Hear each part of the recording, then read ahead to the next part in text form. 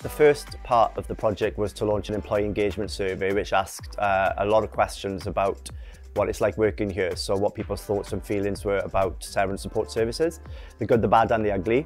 Then we analysed the results and looked for tangible things that we could move forward into projects. The first part of that was communicating the outcome of the survey with our people to show that we'd listened.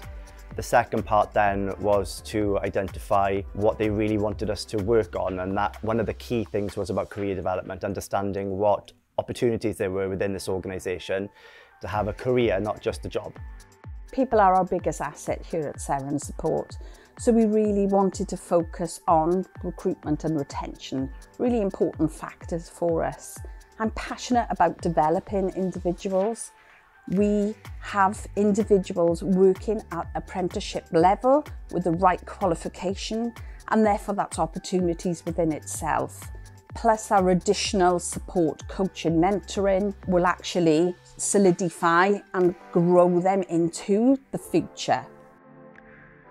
In a sector where people are offering very similar pay rates and the roles are very similar, we want to be different and show people that we can offer careers in the sector. We want to try and encourage people to stay here because we're an employer that treats people well, we treat people fairly, and we invest in the development. Everybody needs to have clear career paths in place. Retention is the biggest aspect that we can focus on in these challenging times. Because if you come in as a care worker, you too can progress. And I think that's what gives clarity, motivation and ambition for everybody.